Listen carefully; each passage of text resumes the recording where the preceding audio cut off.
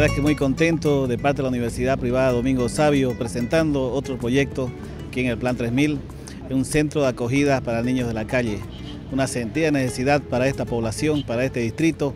Felicitarlos por el esfuerzo a los jóvenes, por el trabajo que han hecho.